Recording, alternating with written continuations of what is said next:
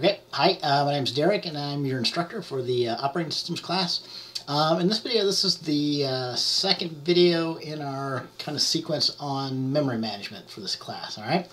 So we're going to talk about memory and paging, paging and segmentation for memory management.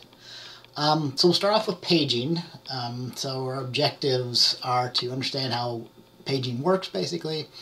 And I particularly want you to understand the relationship of paging to fixed partitioning systems that we talked about in the previous video, okay? So, again, I'll refer you back to this table from our textbook. You should make certain that you understand this, by the time you've read through and watched the videos and things, okay? So in the previous video, we looked over fixed and dynamic partitioning, right? Where fixed partitioning was, easy to implement, but because of internal fragmentation, it had a number of limitations. Like it limits the number.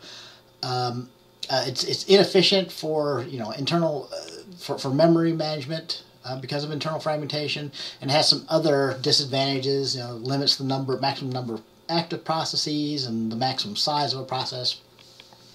Dynamic partitioning, is kind of attractive, so it addresses and removes quite a few of those weaknesses. So there's no internal fragmentation.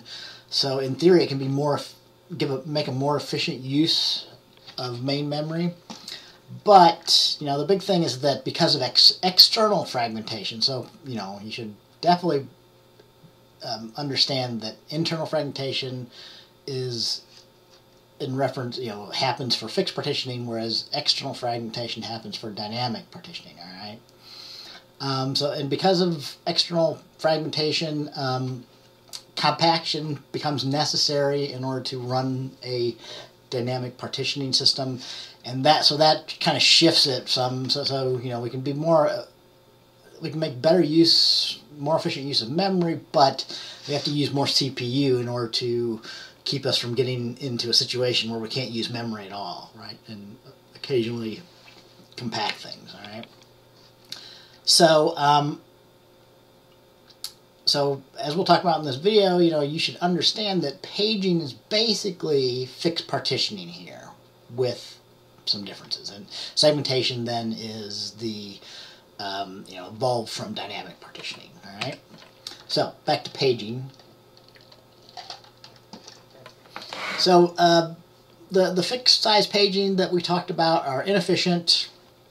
So as I mentioned in the previous video, even using different size of fixed size pages doesn't really solve the fundamental problems. Okay, so the cause is internal fragmentation. And there's other limitations that I already mentioned. So if the process is too big, it won't fit. So that's just a constraint that you can't get around for a fixed partitioning system, okay? So, the idea behind paging, and the idea is similar for segmentation, so if you understand one, you understand the other. So, the idea is that, suppose instead of thinking that we have to create I'll call it like a chunk of memory, I meant chunk here, so instead of creating our chunks of memory, that a process has to fit into one chunk, okay? So suppose instead that we divide memory into fixed equal-sized chunks. So we're using like fixed-size things like we did for fixed-size partitioning. But, so here's the difference, that those fixed-size chunks are much smaller in size than the typical program size, okay? So instead of a partition that's meant to hold the whole process, we're going to divide memory up into what we're going to call pages, or page frames. But those are typically much smaller than a typical process size, okay? Or another way, that whatever is kind of the smallest possible program, we might want our chunks to be about that size, or maybe just a little bit bigger than that, all right? So, so if you do that, so we're further also going to divide our programs as well into the same sized, fixed-sized chunks, all right? So again, so the chunks are known as pages in a paging system. and so we're going to divide our programs into pages, and then we're also going to divide our memory, our RAM, into chunks that are of the same size. So those are often called frames to differentiate those from pages, or page frames. Although when I'm being sloppy, I'll just say the memory page, or the page in memory as well, because they are the same size, and a frame in memory is going to hold one of these process pages, basically. All right. So how does that work? So it'll start off relatively similar to. I mean, what you'll kind of notice is it makes it look kind of like a combination of the dynamic and fixed paging when we do this. So why? I'll show you in a second here. So this is our example from our textbook. So we start off, let's say we have 15 frames of memory. Like maybe our page size is a megabyte. So it's very small memory, but we have a 15 megabyte memory, and we've broken it up into page sizes of 1 megabyte. All right. So process A is like 4 megabytes, or it's somewhere between 3 and 4 megabytes in size. All right. So when we start process A, we would divide it up into 4 pages that we numbered 0, 1, 2, and 3, and we would allocate it 4 page frames in memory to load it into and run it. Okay. So notice here the only internal fragmentation. So all of A0, 1, and 2 are going to have no wasted memory at all. The only wasted memory possible would be at the end of your last page that you divide your process up into. Okay, so that's why, I mean, in fact, 1 megabyte. So even in modern systems, a more typical page size is more like a kilobyte, right? I picked a megabyte because we've only got 15 of these of memory here, but so if process B is like fits into 3 pages, so we would divide it into 3 pages and load it. Then C comes along, it's another 4 megabyte, or between 3 and 4 megabyte size process, and so we fit into memory here.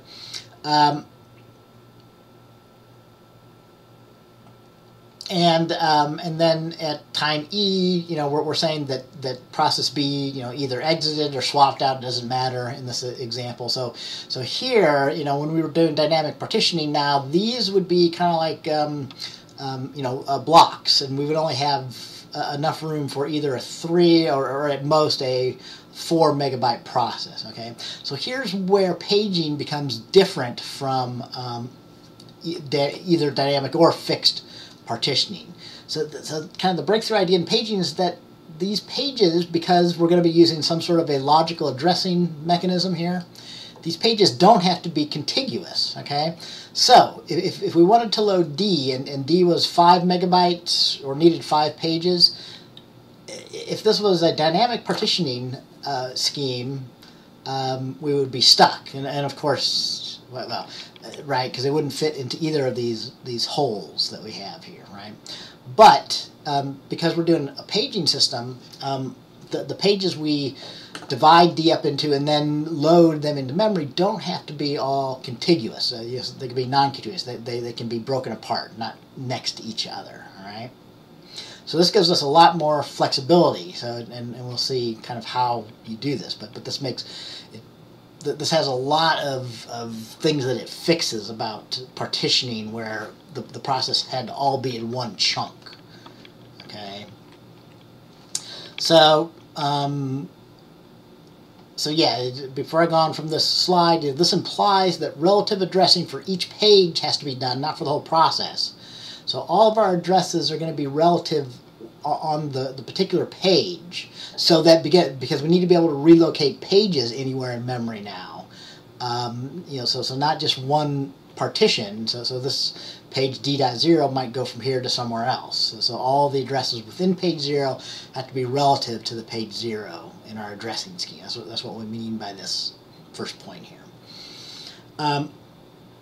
Yeah, I mean, and this limit eliminates all the kinds of things that we had with the fixed partitioning. So we have no maximum process size beyond the size of memory. So that was true for dynamic partitioning as well. There was no maximum process size except for the size of memory, right?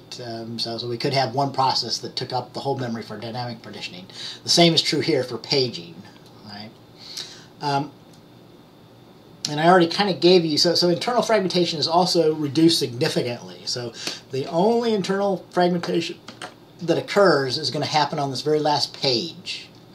And if the page size is small relative to the size of the program, that amount of internal fragmentation, that wasted space, is going to be insignificant compared to the size of the program, unlike for partitioning where the partitions were relatively big. They had to be big enough to hold medium or big programs. So if you had a small program, it would waste a lot of space relative to the typical size of programs. Okay, so this, it doesn't completely eliminate internal fragmentation, but it makes it really trivial that you don't have to worry about it. So you really don't worry about internal fragmentation, that wasted space, anymore with a paging system.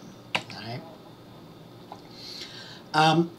But in order to implement this, it makes it more complex. Okay, so we have to add in some mechanisms, and these mechanisms have to be supported by hardware. Okay, so again, like we've talked about, in order to support relocation for partitioning systems, to support a paging system, we're going to have a similar. We need a kind of a logical address way of making translations from a logical page addressing system to a physical address. All right. So the way you do that for a paging system is you have what's known as a page table. So yeah, a simple single base address no longer suffices. So each page basically needs to have the base address, and each page, all of the references on that page need to be relative to the base, to the start of the page. Okay.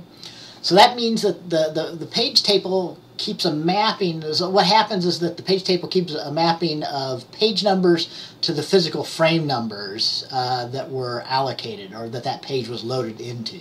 Okay. So as you'll see, you need to understand this. The frame number is the base address. So which frame number the page number is loaded into, that frame number gives you the base address that you can use to do a type of relative addressing, to translate from our page relative address to the physical address. Okay. So some more facts about this. So the page table is maintained by the operating system. So the page table is the thing that creates the idea of a process and manages processes. There's going to be one page table for each process. Okay, so every process has to know for each one of its pages that the process was broken up into, which physical frame in memory the page got assigned to or loaded into, right?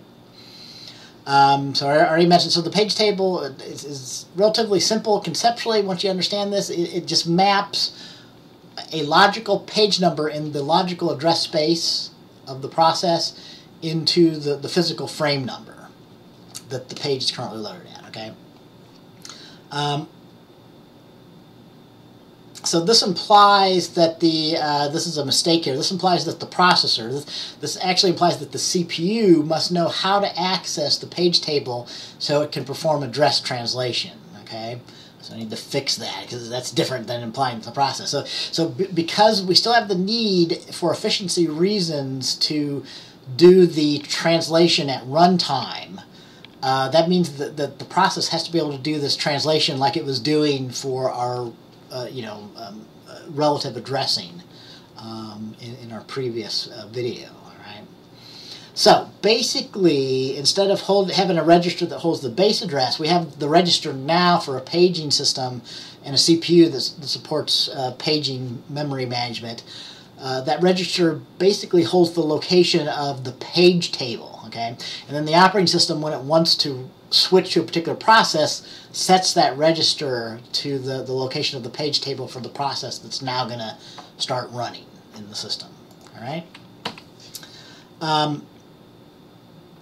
So the previous example that we had would imply at the end, at time frame F, so if I can go back real quickly. So when we were done here, we had process A, D, C, and D in memory, so just A, C, and D in memory, and D was split apart, okay? So so we have to have page tables for actually these three processes and B. If B is swapped out, B actually is still running if we think of B as being swapped out at time E here, all right?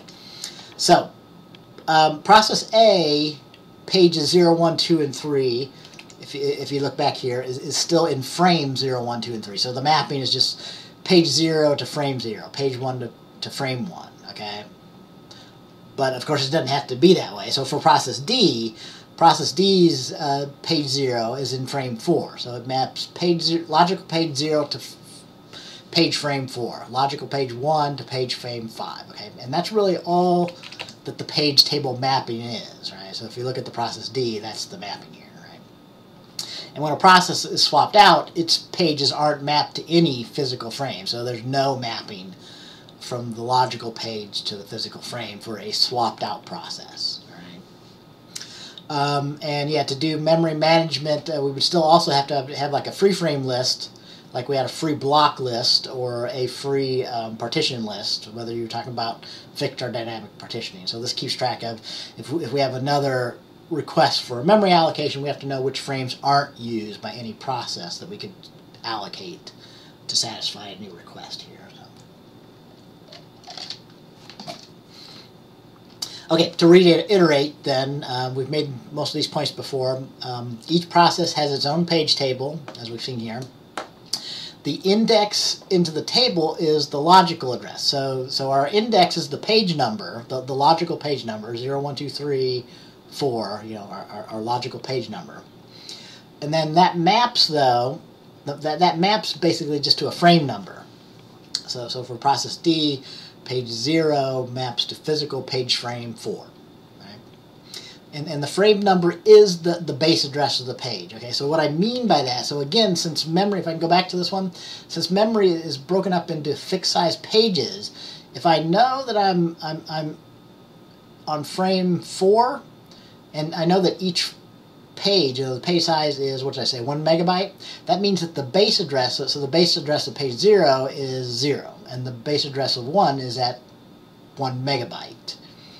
Whatever our page size, and the base address of 2 is at 2 megabytes. Okay, so knowing the frame number is equivalent to knowing the base address of the frame, so we can do our translation here for our page relative addressing. Okay, so all of these addresses then on in our logical address space are going to be made up of page number and offset. Okay, so you know so again, for process D, if I want to reference something like 10 bytes from the beginning of page 0, my address is page 0 offset 10. Okay, and you know any page here can reference something on page 0. So again, if I have some code that wants to load something from page 0, it's going to have a relative address of I need something from page 0 offset 10. All right, so it'll be the relative address for the thing on a different page, all right? But all addresses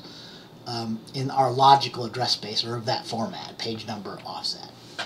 Okay, if that doesn't make sense, make certain that you understand that before you move on or before you take the test for this unit. So it's very important that you're getting this idea here. If you get that, it makes it pretty simple to understand how addressing works. So how the logical to physical addressing for a paging system works. All right. So again, that logical to physical address translation for a partitioning system is relatively simple. All we would have is the base address, and then all addresses were relative to the base address. Right, we're all relative to 0 in the logical address space, and then the base address would be in a register, and we could just add the offset to the base address in the register to get the actual physical address. Okay, so for a paging system, it works kind of similar. Okay, so let me I'm going to switch to using a fixed page size of 1 kilobyte instead of 1 megabyte here that's what the page size was used in our textbook for figure 7.11b. All right.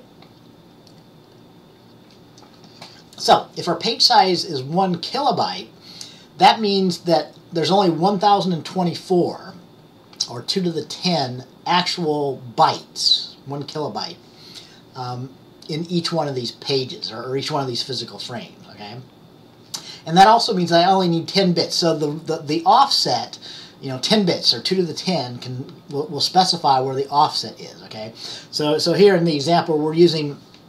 So let's say our logical address is that I need a piece of data on page 1 offset 478. Okay, so the the 10 lower order bits is going to be 478. That will give you the offset. And then within the logical address space, the high order bits, so a bit 11 and higher, will just specify the logical page number. So logical page 0 would just be, all the bits would be 0 if I want something on my logical page 0. And logical page 1 is, the bit pattern for 1. And logical page 2 would be, 1, 0, binary for 2, and so on, right? And so then, if I have a reference to this logical address, all I need to know is the actual frame that page number 1 is in to calculate the physical address, okay? So let's show how that happens, all right? So let's say, so here's my page table for that example that we're using, and let's say logical page 1 is actually in memory at page frame 6, okay? So 110 is, 2 to the 1 plus 2 to the 2, or page 6, okay? Or in other words, that means it's 6 times 1 kilobyte. So it's the base address of page frame 6 is 6 times 1024, all right? But so kind of the trick on this, so if you use powers of 2, the only thing you have to do to calculate the physical address is if you look up in the page table, so you use your logical page number to find the frame number, and then if you just replace the bits for your logical page number with the frame number, that will translate correctly into the physical address, okay? Because basically that's like multiplying this times 1024 by shifting, 6 over by 10 bits, okay? And if you don't believe me, make certain you prove that to yourself, that you would get the same thing as if you were doing an add. So if you took 6 times 1024 in base 10, and then added your offset, which was, what, 478, and then if you translated that back to binary, you'd get the same thing as doing this bit manipulation of looking up your frame number and just replacing the logical page number with the frame number in the high order bit here, all right? So that makes it very efficient for the CPU to do this, again, as long as, you have to have a register so that it knows where your page table is, so that it can use the logical page number for a reference to, find your offset in the page table and look up the frame number and then calculate your physical address, all right?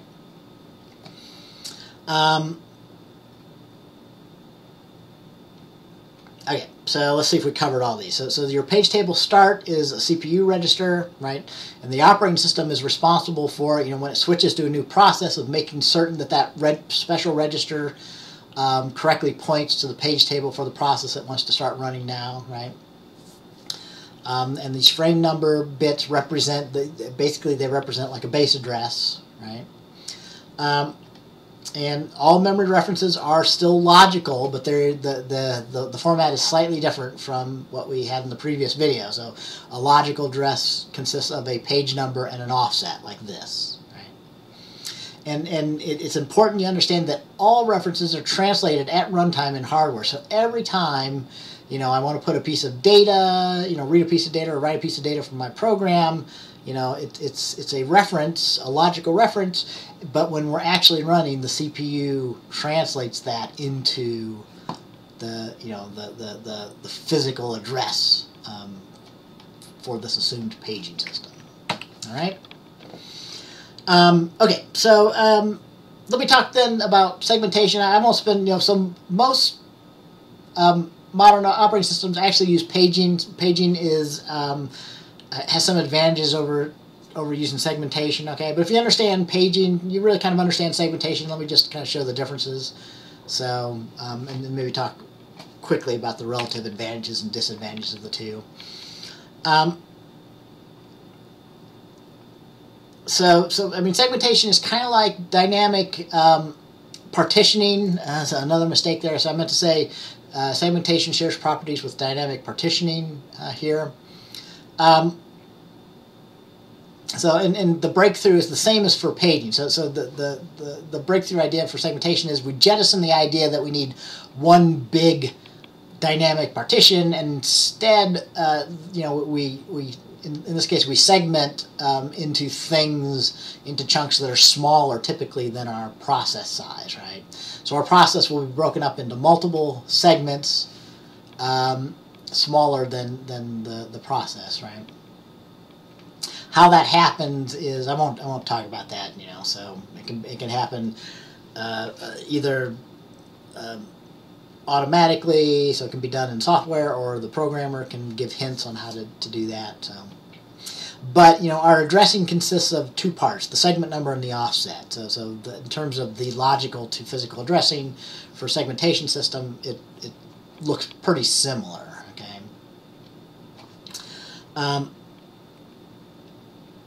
And this eliminates internal fragmentation, right? So now that since the segments can be exactly of the size that we need, we completely eliminate even the small amount of internal fragmentation that we had for the paging system. Okay?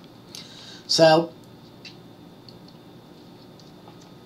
all logical addresses are a segment number and an offset, right?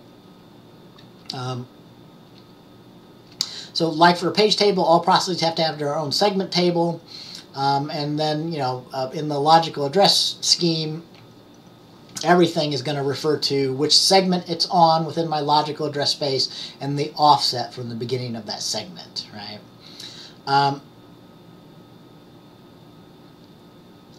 So the segment table has to have more than just the frame number. So the segment table has to contain both the base address and the segment length, as we'll talk about real quickly here in a second. And there is a maximum segment length. Okay, so like a page size, there still is. In terms of kind of the way memory is organized, we do have to have a maximum size the segment can be here.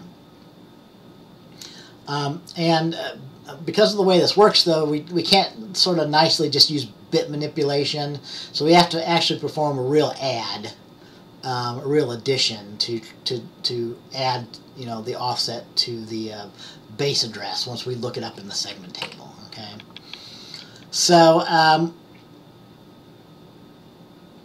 yeah, again, if we were in like a 16-bit memory, for example, we might use 12 bits to encode our offset, right? But again, since you have to have at least some fixed number of bits that you define as what are going to be used for your offset, that defines a maximum size for the segment, because you can't have an offset that's beyond the number of bits that is the maximum that you can specify. So in this case, our offsets can only be 2 to the 12th power, which is 4 times 1024, or 4K, right? But yeah, I mean, you know, when you have a logical address of your logical segment number and offset, you would use your logical segment number to look up the base address. So this won't be like at some nice page boundary. So this is actually somewhere in memory. So the reason why you have to do an add is you can't assume something about this base address, right? So the base address isn't going to be some nice power of 2 or some nice power of your page size, right? So given that, then like for relocation, basically you have to do an add of your offset to the base address on the segment to get your physical address for your segmentation system. And here it is possible that, I mean, you know, even though there's a maximum size for a segment, your segment could be much smaller than that. So if you want to guard against having an illegal reference, you also have to check after I calculate my address that I haven't gone beyond the end of my segment, whatever the segment size was allocated to. So that implies the need also to keep track of the actual length of the segment, and then after you do this translation, you check if you had a bounds error, if you went beyond the end of your segment. And if you did, the processor would throw an interrupt. So that's similar to like what we did for the relative addressing for our dynamic partitioning system. Okay. But again, you know, all memory references are logical in a segmentation system like this, just like the paging logical to physical address translation that we talked about, and all references are translated by hardware at runtime, right? So you know, you have to have a register that has your segment table, and the operating system has to put the beginning of the segment table in there every time it switches to a new process, and similar things. All right. Okay, so that's it for this video. So that's the basics of paging and segmentation. Make certain that you understand that. I mean, it's especially important that you understand the logical to physical address translation and how that works, especially for paging, from a page table and that type of thing. All right. So that's it, and I will see you in the next video then.